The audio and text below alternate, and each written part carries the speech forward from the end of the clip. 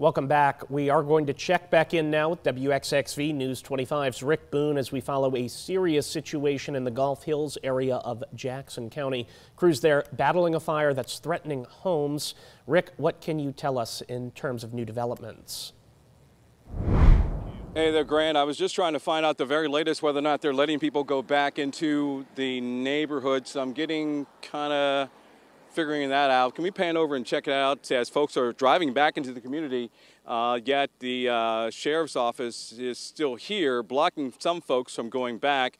But there's a lot of vehicles, as you can see right here in the shot, who are still sitting on the side of the road.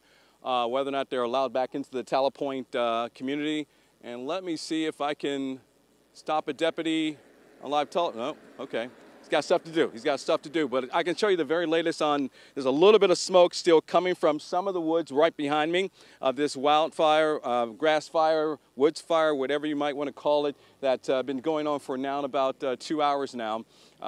We ran up on this on several roads. We're on Old Fort Bayou, by the way, and we ran up on it on a connecting road where were several woods fires, just a little bit of smoke, a little bit of flames, and then with just a little bit of wind, it just wished up. You can see some of this video. This happened from earlier this afternoon around the 4 o'clock hour.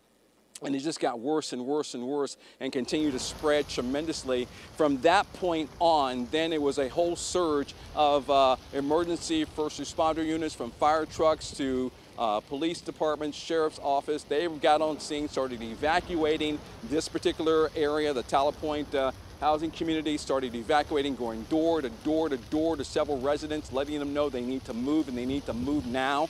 Even during one of our live reports for you during the 5 o'clock hour, we had to go. We had to stop it and go moving. But now, right now, the flames, they're continuing to extinguish them. You see a little bit of smoke behind me.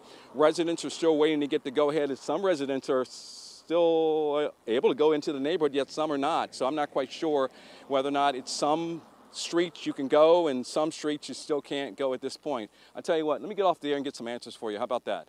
Our Marco Bentonell is going to handle the night side portion of this for you this evening. We're on top of this story on air and online. Reporting where you live in Jackson County, Rick Boone, WXXV News 25.